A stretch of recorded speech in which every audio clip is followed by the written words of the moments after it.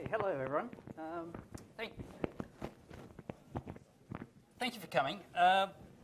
Just before we commence, and on behalf of Macquarie and myself, I'd like to commence the proceedings by acknowledging the Gadigal people of the Eora Nation for letting us present on their land, and pay my respects to the elders, past and present, and respects to any Indigenous members who happen to be here today. Now, on that note, I think I know there's quite a diverse number of people here from lots of different backgrounds. Some are actually from the finance industry, and actually some of you aren't, which is really good to see. I will try and put a little bit of everything for everyone. I'm guessing some of you, particularly those other ones that are from sovereign wealth funds, are here for investment tips and strategies rather than my scintillating regressions. And some of you are academics, so I'll try and please all of you if I can. Just by way of background, so I'm not, I should say I am an academic, but not a full-time academic. So I've come 20 years from industry. I did a PhD 20 years ago, and my background has been as a principal of a private infrastructure business. I've been a global equity PM, and most recently I was running the investment strategy team at New Zealand Super. And so the first half of this is essentially about what my job description was. And the second half is a different way of looking at a particular investment strategy. I'll go through a case study of a particular hedge fund strategy for everybody. Now, this is an extended version of a presentation I did at a conference in May, I think, which Tig Tan over here runs. So if you happen to be coming across I3, it's an excellent institute, and if you can get involved in their programs, that's definitely worthwhile. Now, what I'm going to cover today is, as I said, I don't know if the draw card is getting a free investment tip or finding out about a particular investment strategy or the academic part, but I'll start off by describing effectively how a sovereign wealth fund is different. And the reality is you're working from the same pool of human capital. So we're not, and I always used to say this to the team, you've got the same behavioural biases as anybody else. Thanks. All right. You've got the same behavioural biases as anybody else. As human beings, you've got the same horizons as anybody else. How can you actually operate in a different way which lets you avoid some of the things or pitfalls that other investors face, and do that in a way that allows you to extract some sort of alpha in a systematic manner?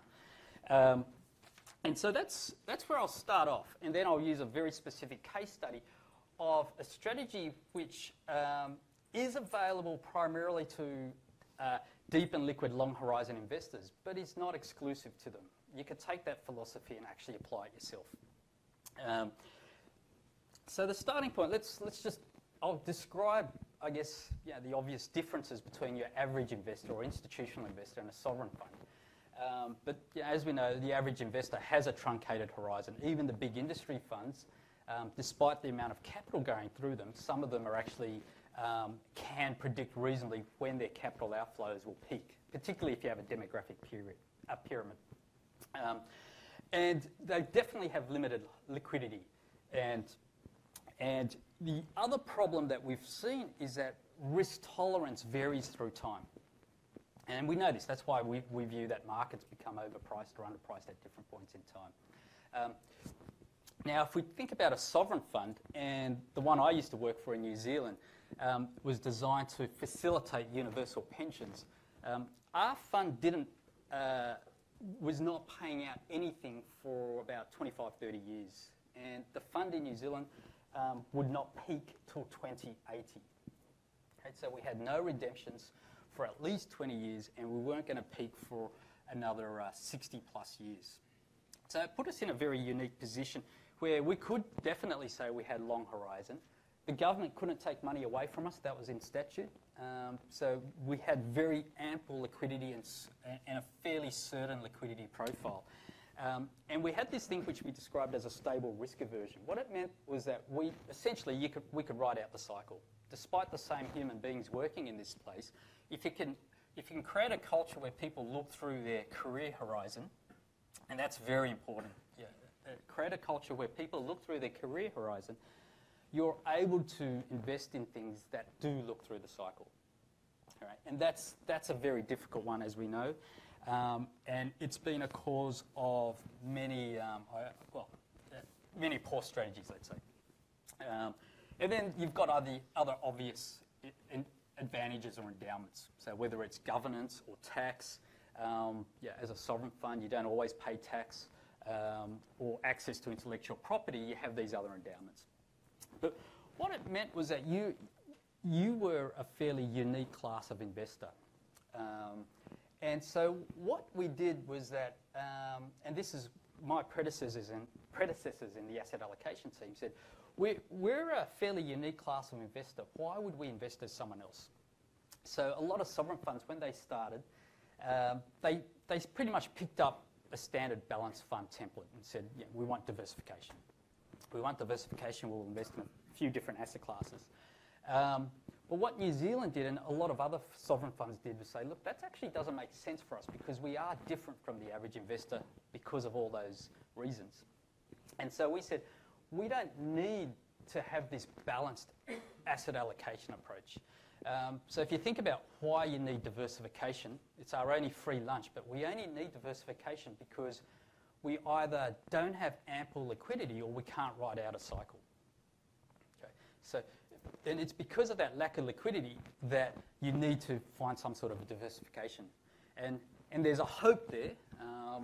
There's some people that teach PMV and asset allocation in this class. There's a hope there that the correlations will save you, or the lack of correlations will save you.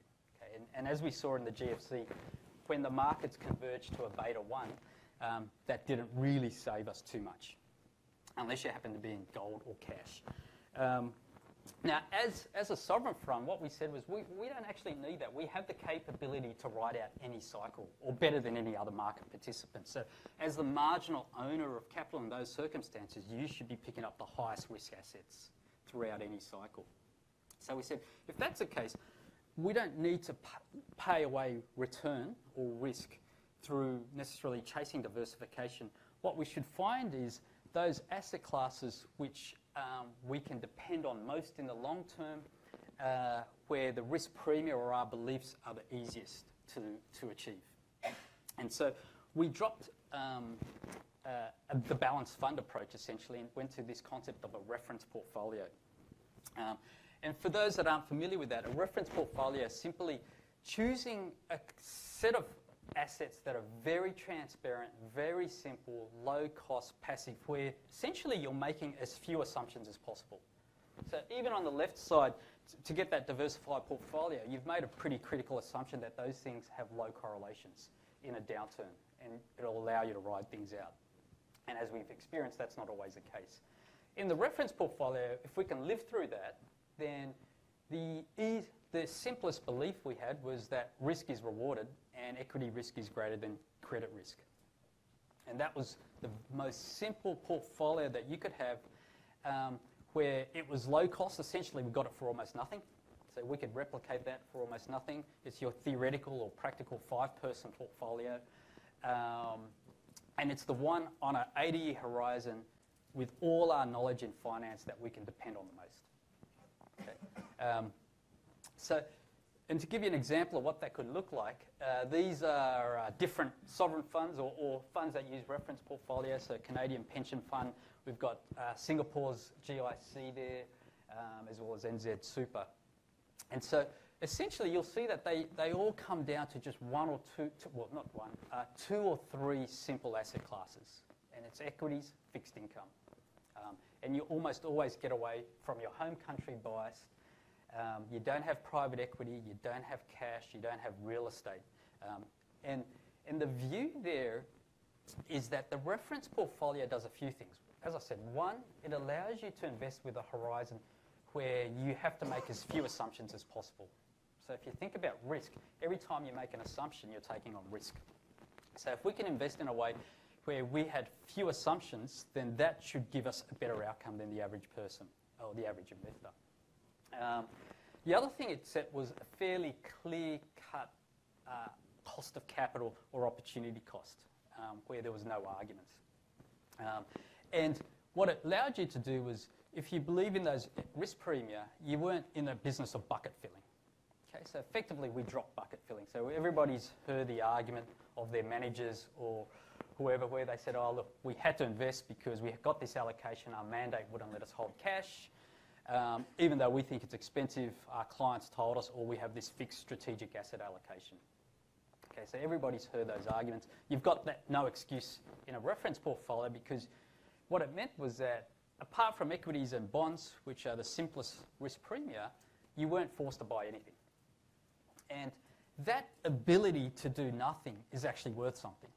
So this whole concept of, and people use this excuse in the GFC, we had to buy it even though we thought it was expensive because in our mandate, well, you could have given the capital back. You don't have that. And so that was for us, we'd call that an endowment or a competitive advantage. The ability to just port things back to the very long run, few assumption portfolio was a significant advantage. As an equity PM, some days I'd walk in and say, do nothing today. Do nothing today. There's too much noise, or you don't know enough about this. And it was actually something I had to remind myself as an equity stock picker. But this is the nice thing, is if I felt the markets were expensive, or I felt that there weren't any opportunities or things were too close to their cost of capital, I'd say, look, we're just not going to do anything. We'll port things back to the reference portfolio. So that was a significant advantage. The other thing it allows you to do is, as I said, it allows you to make a statement and accurately target the risk. So the reference portfolio, and this is most people here are in super here for the Aussies in the room, it's the portfolio that gives you the greatest certainty of hitting your target allocation over the long run. And so this was, again, as I said, an advantage that we would have had that you wouldn't have had if your horizon was shorter, less than the 60 years that we had. But there's a catch. The catch was that it's an equilibrium concept. So it only makes, you have to have a couple of beliefs to run this. So you have to have a couple of core beliefs to run this. As I said, the equilibrium concept is the one, it's a long run portfolio. So you have to actually be confident that equities will be rewarded. And the horizon isn't 10 years. So we saw this, if you've followed US markets, through peso crisis, ruble crisis, tech wreck, and GFC, you made nothing over 15-year horizon. So 15-year horizon really isn't a sufficiently long-run horizon to take this kind of approach. Because over that period, you really made nothing in equities. So the idea of equilibrium is very long run. I don't know what that is, but 80 years is probably closer to what the mark. Now, this is where effectively, I guess, I came in. If you've decided you're not going to bucket fill and you're going to drop down to just two asset classes, equities and fixed income, we had no cash, or marginal amounts of cash, and then you kind of start from a blank page. The question becomes, what do I buy? So what do we buy? And that was essentially my job. So I ran the investment strategy team at New Zealand Super. And what we did was we were looking for in an unconstrained way. So we weren't forced to bucket fill, and we were told very explicitly, if you can't find any opportunities, that's fine. You're not going to get fired over 1, 2, 3 years. So that's good. That was a relief.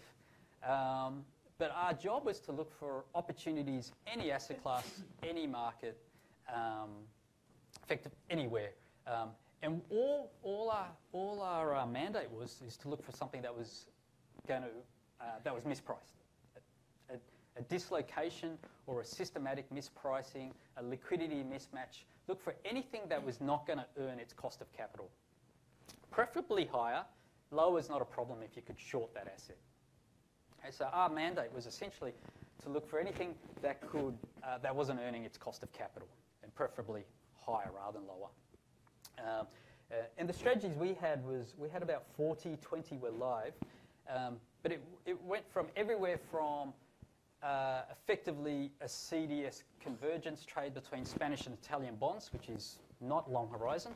It was a short Brexit trade, to effectively instituting an equity factors program, which is definitely long horizon and is not suitable to anyone that has anything less than 10, 15 years of liquidity available. Okay, so we went for everywhere from a CDS trade around Brexit to something where we believe the premier you couldn't be confident in collecting on anything less than a 10-year horizon, and the whole range in between. So that unconstrained, go anywhere alpha opportunity was fantastic. And the flip side was having the choice not to have to invest was probably just as equally strong. So it allowed us to sit back and look at things in a fairly independently, critically minded way. And so that was, as I said, the team I ran was essentially charged with finding those alpha opportunities of individual slices.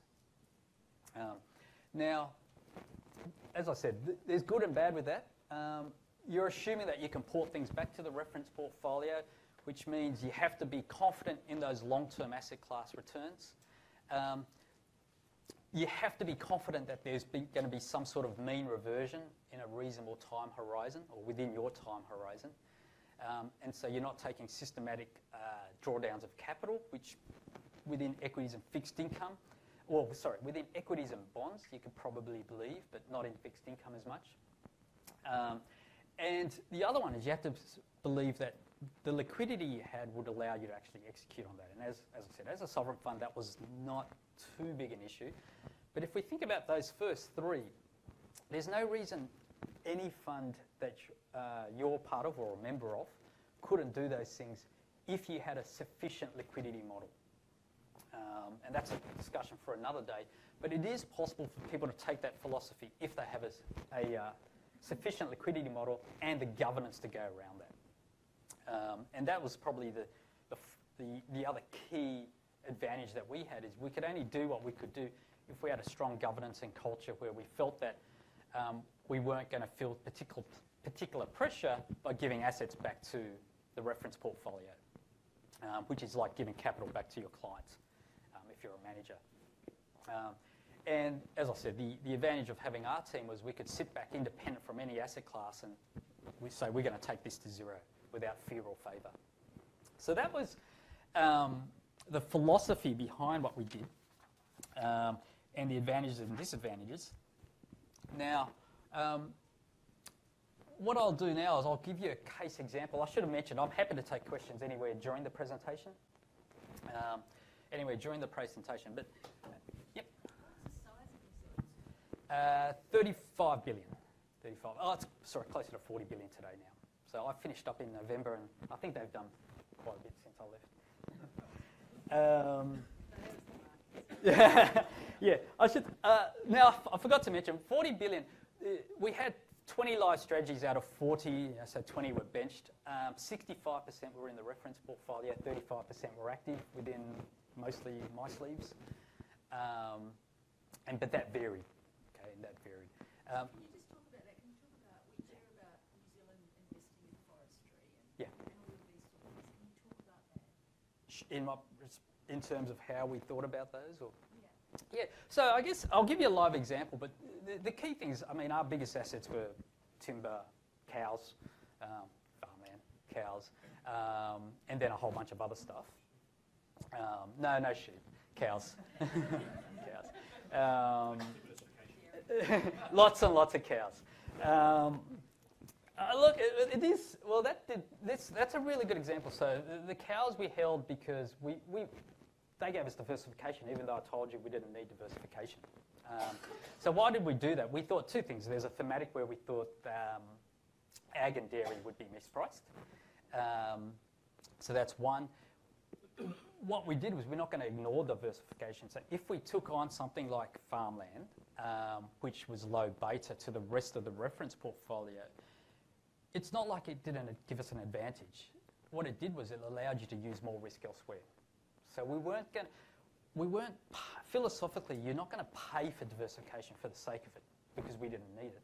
But if diversification gave you a free risk budget, it allowed you to take more risk elsewhere. And so we've never mapped the benefit of that in working out how much of our alpha.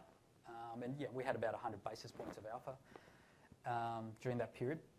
But we never mapped that. But so we weren't. So what it allows us to do is, rather than being a price taker, diversification in that sense gave us free risk, so to speak, to use elsewhere, and helped us earn that excess alpha in other parts of the portfolio.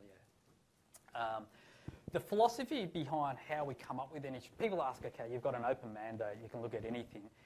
It's not as nice as it sounds, because the problem is, well, actually there's too many things to look at. And so you have a pecking order of things. And the pecking order of things is, for us, is, are we investing in something where you can observe, touch, feel and understand the mispricing? The debates where we have said, I think the EPS is going to be higher, you just did not get off the floor. That just did not get off the floor. The debates where we said there's a mispricing because there's a lack of buyers, that's something as simple as that. Or there's and this will be the example I'll give, there's a different risk premium that isn't properly measured or captured. That's the type of things that worked well for us, because one, philosophically, it allowed you to make an investment without using opinions. It was premised on something that you could measure more tangibly. And it was consistent with the rest of our endowments being, we're using our liquidity, we're using our horizon and the like. And so what did that mean? A large portion of the portfolio was long-term, but not always. A lot of it looks similar to what other people had. So we've got a fixed income portfolio, but it's very different. We could cherry pick the things that we liked. An active fixed income, I should say. We had a real assets team. We didn't hold that because we needed diversification. At the time, most of our assets were undertaken. We felt that you could earn a sufficient liquidity premium. But as the liquidity premium went down, their budget went down.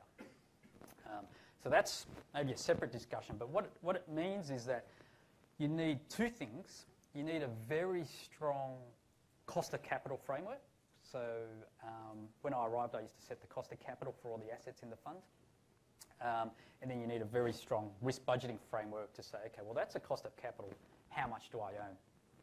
When you're unconstrained, you still don't own 100% of the highest risk or highest Sharpe ratio asset. So those are quite critical, which I haven't really touched on. But it's important that as part of the governance that you have a very strong process of measuring things fairly if you're going to take this long-run horizon. Because the drawback is, if things go wrong and you've taken all these long-run horizon investments, people have left and it's somebody else's problem. So that's very important, that you set up a framework that minimises that kind of behaviour. Which goes into this one, and just to wake you up, I thought I'd show you a short video.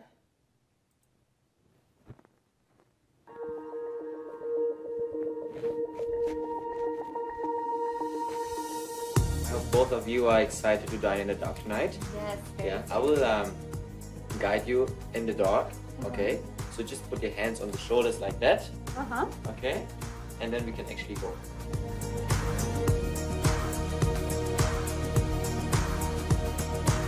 I hope discovering new flavor. I'm actually quite curious to see what impact the darkness will have on my taste.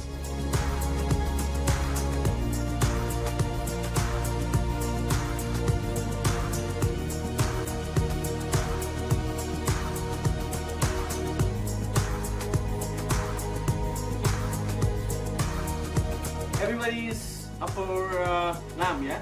Yeah? Let's start. I don't think it was a potato. No, I don't think so. But that was a total surprise. Well, this experience was simply amazing. It was something I've never done before. Great experience. Surprising. Sweet, surprising. I would say, like, sensual. تجربة ممتازة ورائعة.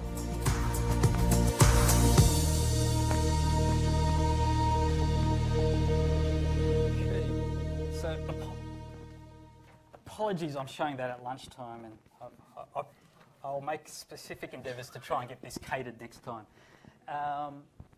But so you're probably wondering why on earth did I show you that besides waking everyone up? But I'm going to talk about a specific hedge fund strategy. But just think about if I relate it to hedge fund strategies. How many people who are in the industry have you had a situation where it's a little bit like you thought you were getting lamb, but you found out you're eating duck? Potentially, you've invested in effectively what's a black box. How many people in the investment strategies want to hear the word surprising? Not many, and definitely not sensual. So, well, I don't know about the relationships you have with your managers, but that's something that we definitely avoided. So, if I think about the whole hedge fund space, it's a little bit like eating in the dark. Well, it still is like that, I should say. And the reason people owned hedge funds was that it provided them a low correlation diversification benefit with hopefully a high return at a high fee. Okay? But as I said, that's the reason I showed you that video. Is that the example I'll give is the evolution of hedge funds were effectively black boxes with the hope that you'd get an idiosyncratic risk, and you allowed them huge latitude to invest in fairly unconstrained ways, and they charged you not appropriately, they charged you quite high fees for that. They engaged in high leverage, and really the term correlation wasn't part of the lexicon of hedge funds. And so what's happened over time is there is still a little bit like that, but if you look at a hedge fund today, they are becoming much more systematic. Those old ones where you've got effectively a hero fund, less and less, or they're not getting as much capital. They're targeting more cash plus returns. Fees are still kind of high, but they're coming down. Leverage varies, but it's lower than in the past. It's just not as available. And I'll tell you, they're still uncorrelated. Now, the key thing there is there's a push and pull. The push is that they've worked out from a business perspective, there are better alpha opportunities by being less idiosyncratic and more systematic.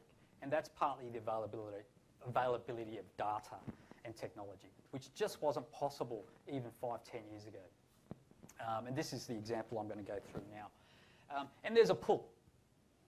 Clients, such as, we know there's a lot of funds here, clients are asking for cash plus strategies. They want the high returns but without the variability. So they're forced to try and create some magic around that where you provide a fairly predictable return stream, yet somehow high and uncorrelated, which is the holy grail of investing. And so they've constructed different strategies around that. I'll talk about one which isn't necessarily systematic but is increasingly becoming one, which is a part of event-driven strategies or a part of risk arbitrage, which is called merger arbitrage. And I'll give you this live example of the one we looked at and how you can break that up. And then I'll give you some examples in other strategies where you can take that philosophy. So merger arb is simply where a hedge fund buys stocks post-announcement. So you're not trying to guess something's going to get taken over. You're buying it post-announcement after the jump. So this is an example from March. Certex does liver treatments. It had an offer of 28 from, it was trading at whatever, 18, 16, and it popped. And what happens is typically share prices don't always pop straight to the target price, or the offer price, I should say, because there's a risk that the acquisition doesn't go ahead. Okay. So people buy this, and there's often a gap, and the return is 4 to 10% annualised. Now, as a former equity PM, I would sell into this. Why would I sell into this? Because I've got, I've got this small cash plus return over a period of time, and as an equity PM, my benchmark is equities. So if I'm getting this cash plus type return and I've got an equities benchmark, I'm kind of guaranteeing negative alpha within my portfolio. Plus, that pop might have effectively, as an equity PM, that pop might have effectively been sufficient where I would bank my alpha for the year. So as an equity PM, you would tend to sell into this. Now on the flip side, why would anyone buy this is the question. You're getting a small cash plus return, and as we know, if the takeover fails, you're going to go a long way back down. And so the tricky thing is people that invest in this, and as I said, it's offered by hedge funds, and it is a strategy we ended up doing. The reason they buy this is because it should offer you some form of lower risk than the markets, but higher risk than fixed income, in theory. And so the left-hand side is your win-loss ratio. So that's the Russell 3000 in the US, so broader than the S&P. And you could see up months, down months. So you could see the up month or the win-loss or up month, down month ratio for merger arb is better. And on the right-hand side is the number of completed versus cancelled deals. So the reason you might like to do this, if you don't have an equity benchmark, is you get something that's got a beta to the market of less than 0.2. Correlation is 42% as up there. And you've got 85 to 95% success rate of deals closing. Okay, so going back, that 85 to 95% of the time you will achieve the target price or the acquisition or higher if there's a counter bidder. 5-10% of the time it'll drop down. And so you think, okay, I've got a low beta strategy. That 4 to 10% allows me to get better than high yield, better than fixed income return, and it's different. And it's low duration, so deals close between 6 to 12 months on average.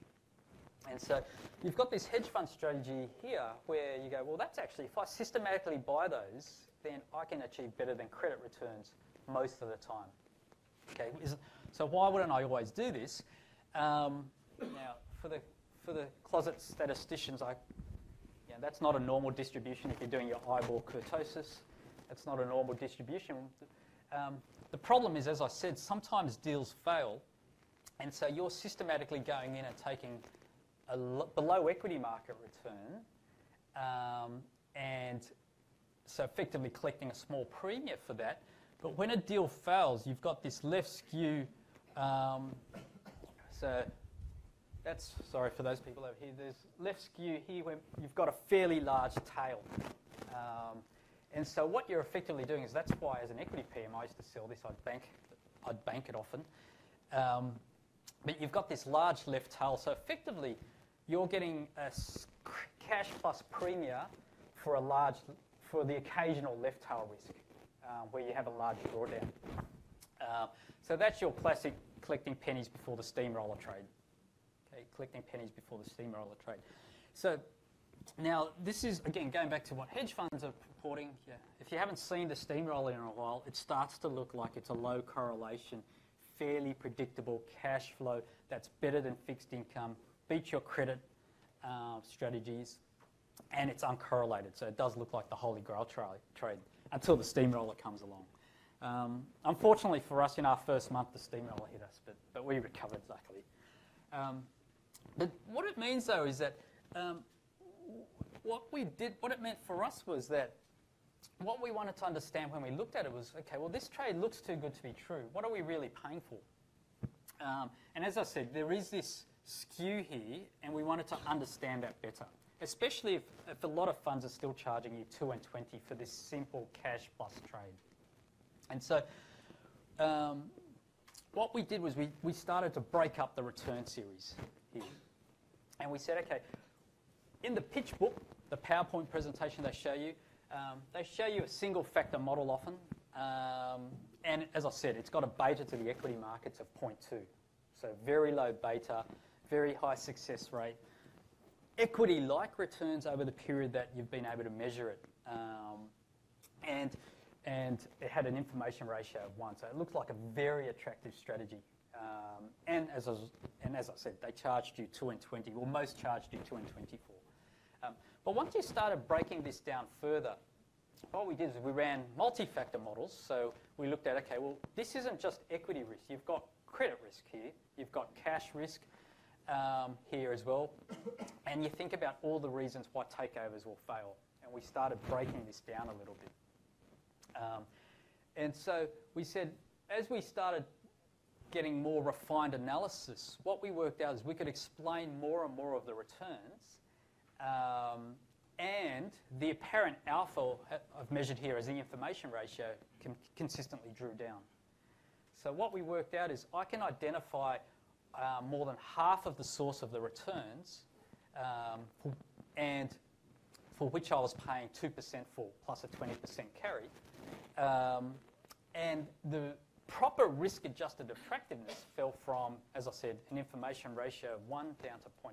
So the attractiveness level fell by half once we just split up the returns and looked at it beyond just equity and credit markets. So I'll explain what we did just really briefly. So I'll go back to my analogy. As a equity PM, I used to sell this because, as I said, I had an equity benchmark. Often it would mean guaranteed negative alpha, 95 or 90% guaranteed negative alpha for an equity PM if they had an equity benchmark. So I'd sell it. So what I was effectively doing was, for the people that were systematically buying these, either hedge funds or unconstrained investors, they were providing me liquidity and providing me effectively with a form of insurance and liquidity at the same time. Effectively, I was putting, it was like a put option. So I was putting to them my stock. And so what we tested was split this up between equity beta, credit beta, and vol premia, volatility premia. So the best way to think about volatility premia is if you systematically sold options and you didn't hedge those back to their underlying asset classes, over the very long run, you'd collect a different type of return premia. Apart from equity beta and credit premia, you'd collect a volatility beta, if you will, or a volatility premia. And what we worked out was that the returns we were getting, we could get, if a large amount of that, you could see the relative size of the boxes. A large amount of the returns we could get by systematically doing the same things. A lot of the return was just beta, but a lot of that was from option selling as well, if we wanted to do that systematically. And a large amount was, as I said, provision and liquidity. And when you've got a cash plus strategy with large fees, those slices that take away, you're starting to think that marginal percent of the alpha that I get, which is really those two things, the volatility and the alpha part, that's a large fee for really not much additional return that I could get from actual broad markets. And so, as I said, we ran the well, I've done this, I shouldn't say we, this is my desktop analysis I did thanks to Macquarie Uni at the start of the year. And so if you think about this another way, you go, the cheap part, sorry, a large portion of the returns any investor could get. Investing in the equity and credit markets and paying fees and giving up liquidity, anybody could really do that. And what we wanted to work out was the additional true alpha, is it worthwhile doing? And what we wanted to test is, can we target that alpha? And as you've got more data, and as there are more ETFs, so there's a volatility ETF, if you look up in the US, based on the VXX, you can actually start to try and target the premia that hedge funds have traditionally bundled in their black box. And so what you're doing is unbundling hedge fund strategies and making sure that you're not paying essentially expensive fees for beta that you could otherwise get in some other way. And so we worked out the two bits that were useful to us, which is the vol premia, and the little bit that was left in alpha. Even a simple desktop analysis I can run back in North Ryde, you can get your R-squares over 50%. So think, why do deals fail? Regulatory risk, cross-border risk, if they're stock or cash only. So you could run those models and start to whittle away a lot of that alpha. And so what we're able to do as a long horizon investor is, the more we could identify which parts of a return series are actually risk premia or replicable in some systematic way, the more we could avoid a high fee strategy. And as I said, the availability of data, the availability of ETFs and swap contracts with banks, those things really have only really been truly useful to us for this philosophy, for this approach in the last 5 or so years. And it's going to become increasingly available. So what it means is that we can, 2 things. One, you know what you're paying for, so you're not eating in a dark room. You know what you're paying for, and you can avoid paying too much by taking this philosophy. Now, if we take that, that's a very peculiar hedge fund strategy. We apply this through, or that lens, I should say, through a lot of our other strategies. So hedge funds are obviously the classic black box where you want to break down the return series. But even other simple things like royalty streams or other fixed income streams. So we have the question here on farmland. You could break down, what am I actually getting as a return here? Is it true diversifier, or is it mostly bond-like returns, or is it something else? The question we had was, a lot of our milk was going to China. Am I really betting on China, for example, in an expensive, illiquid way? So we could break down something like royalties and say that's charged. They're fairly expensive because people think of those as idiosyncratic. But 80% of the royalty stream was just credit and fixed income beta.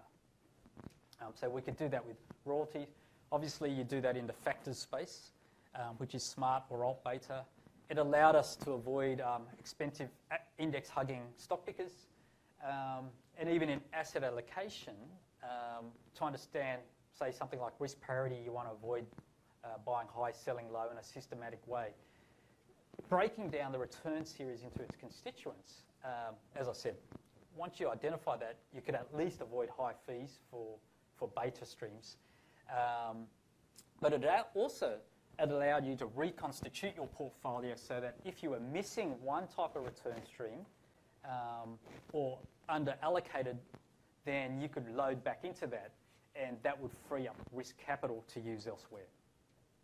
So the more you can synthesize down to those return streams, the more risk capital that was freed up for us. Or I'd give that back to the portfolio.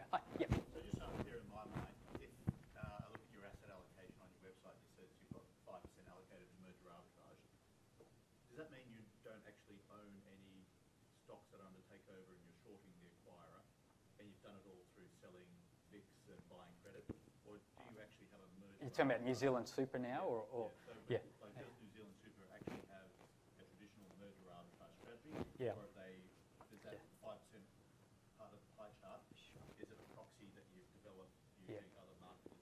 It depends. It could be both. So I won't go into the details. But if you see something there, some of it's internally ours, if you will. I shouldn't say ours, I'm no longer part of New Zealand Super.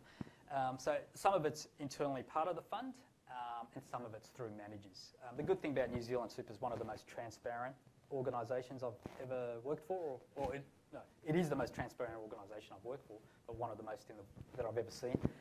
You'll see the list of managers. If you want, you can second guess what they're doing.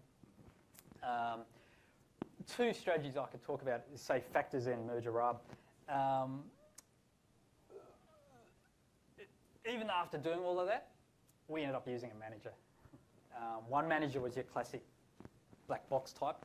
The other one was one where we got to shape the portfolio a little bit because we seeded them. So it's external, but we got to influence that portfolio. In the other systematic strategies, there's one where effectively I wrote the black box and gave it to someone else to run. So it's hard to tell from looking at the allocation. But if you look at the allocations and you can look at all the managers and that's all public, you can second guess. So as I said, yep, sorry. Yeah. On that merger arbitrage, so I get it when you're selling into it, it's a liquidity event, it makes sense. But when you're buying into it, how do you deal with the trade getting crowded out? Because it's a readily accessible market, so that premium would quickly diminish. Yeah. So this goes to, philosophically, you have to have a view that I described it as an orphan trade. So as an equity holder, I go back to the equity PM hat. I used to sell these things, and a lot of equity holders do so. But yeah, we didn't take my advice. And then as a fixed income investor, you can't invest in equities typically. So you had a fixed income type portfolio because once the announcement's been made, your risk is kind of the credit risk of the acquirer. So you had this fixed income risk, which couldn't be undertaken by credit people. You had the equity people sell out because the benchmark was typically too high. And then you've only got hedge funds left. That's very hard to measure, but if you think about the size of equity markets, credit markets, and hedge funds, you did have, in our view, a disproportionate supply curve coming out of that. And you could sort of measure that.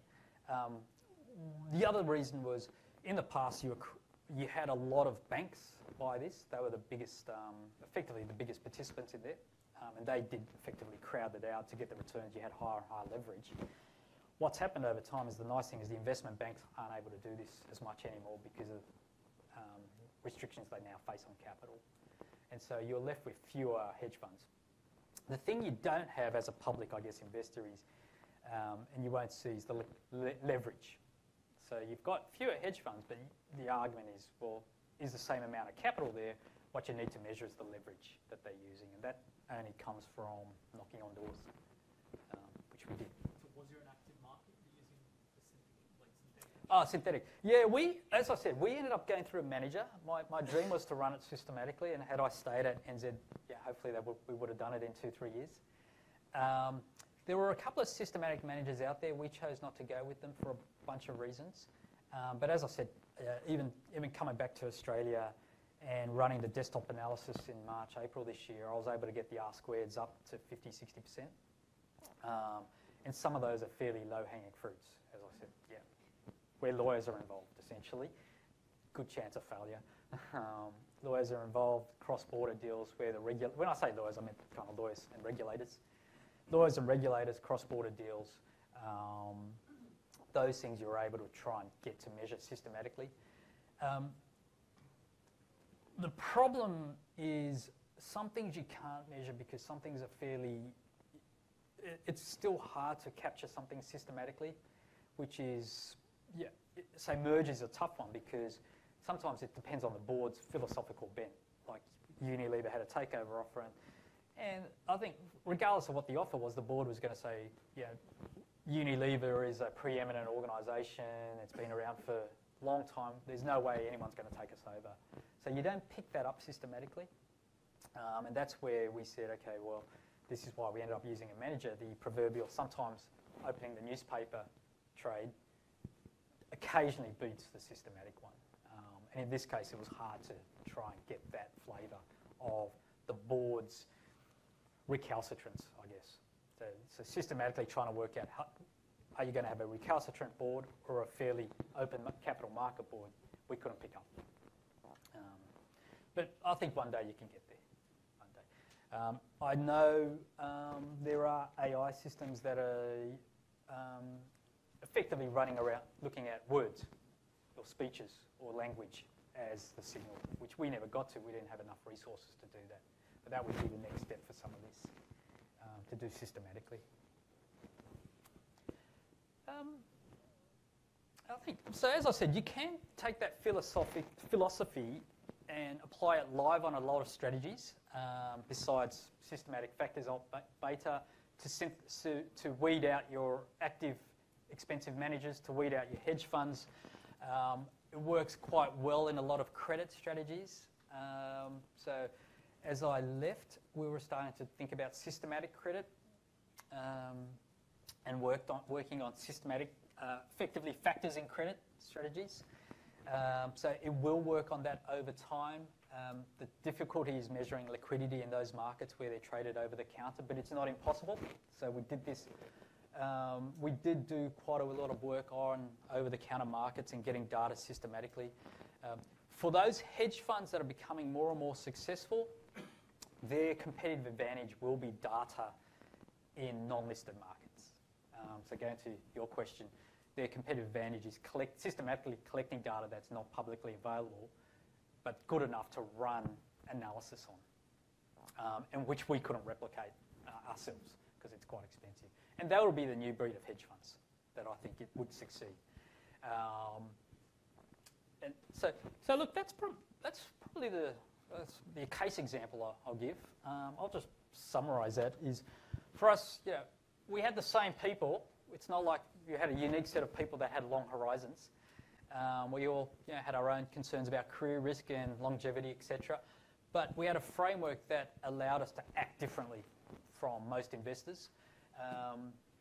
And it gave us degrees of freedom, which definitely contributed to our alpha. The availability of data, swaps, ETFs, contracts, that confluence of events which is happening now is going to allow us to do much more systematic strategies, and you'll get a barbell. A lot of things that are expensive black boxes, some of those will fall away because you'll find out that those are unusual sources of beta that you'll increasingly be able to access. And then there'll be truly skilled, unique active stock pickers or hedge funds, or those which have unique data that they've collected. And so everyone in the middle, in our view, will get thinned out. And even if you can't do this, and as I said, in merger arb, we ended up going with a manager. Other strategies, we had our own black box, systematic, and others we had a hybrid. But even where you're not executing on that behalf, in that way, that philosophy certainly is useful because at least you're not eating duck when you thought you had lamb, effectively. So you know what you're eating and you're not working in the dark. It's not a black box. So look, that's my speech. Are there any other questions? Yeah. How would you have been affected if an ESG overlay was required? Yeah, well, that was a live question. So I wasn't actually part of I was part of the team that looked at ESG-related opportunities. The team that looked at it systematically across the fund. In equity space, it's easy. So we had a negative and a positive. Well, we didn't have a positive screen. We had a negative screen at the time. You run that same screen across your systematic portfolio. So that's it. Yeah, we have a bunch of things where we were targeting a portfolio that was resilient to a 2-degree warming world. That resulted in a number of screens, and we'd run that through any systematic equity-based portfolio. So we ran that through merger arb. We ran that through the portfolio where we were either in a separately segregated account, or we were the seed investor, or we were, but we couldn't do that obviously in a commingled fund. And we ran that through our beta portfolio. So that was relatively easy. A bit harder where you're in a commingled fund. And that's why it's useful. For us, we work out the ingredients that work for us, and to the extent you can get your own segregated account, that allowed us to run things our way. Yeah. How are objectives for sovereign funds different from hedge funds as in risk profile also, but the long-term objectives? Because most of the portfolio, as we see, is directing to equity, which is more like the listed companies and the IPOs which are coming. But what part of technology, like when we are investing for 70, 80 years, what different we are doing here rather than providing the alpha? Yeah, well, so the sovereign fund's obviously got a different horizon to the hedge fund. If I think about the modern breed of hedge funds rather than the old Gordon Geckos, the new ones, the ones that are becoming more successful, as I said, they're investing on data and technology that are looking for the alternate premia, which is hard for people to measure. So things away from traditional equity market classes where you can get that data and synthesize those factor premiums fairly readily. They're collecting more proprietary data. And as I said, we know several people or several managers who are collecting systematic data from words or written word, from the written word, and using those as part of their strategies. So going to that question earlier, the classic merger arb failure or merger failure where you just got a board that just doesn't want to talk to any potential acquirer, you don't pick that up systematically. It depends on the background of the directors and the chair. But a good hedge fund will have that in a systematic way. But it depends more upon the hedge fund, the fund managers for sovereign funds, or it's more upon the country or like what the country is interested in, like where does the authorities lie? Well, every sovereign fund's different. So every sovereign fund's different, if I've understood. So what's the motivation of each of the sovereign funds? Yeah, each sovereign fund's got its own separate mandate. Some of those are shorter horizon, some of those are longer. So the trick is you've got a bunch of managers doing their own thing at what they're good at, and you've got a bunch of sovereign funds. Each of them are different. The trick is for us to find the ones that will best match the opportunity we identified. Any other questions? Okay. Oh, well, look, thank you for attending. It'll be remiss I should advertise the next one. So we will have an ESG-focused FP seminar, hopefully in August, I think. I haven't got a date yet, but please check the website or sign up to the reminders if you will. And again, thank you for attending. Thanks.